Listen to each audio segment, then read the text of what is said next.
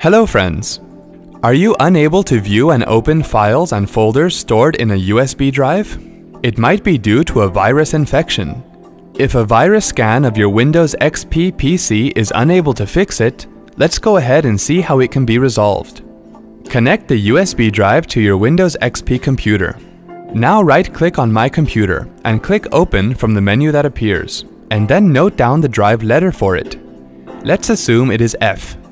Now go to Start Again and click Run. Type CMD in the field next to Open and then click OK. At the command prompt, type // space -h space -r space -s space /s space /d f:\* and then press Enter. Type Exit to close the command prompt. Now right-click on My Computer and click Open from the menu that appears. Right-click on the drive letter of your USB drive and click Open. Now you can view all the files and folders that were hidden automatically. See, that wasn't hard at all. Thanks for watching.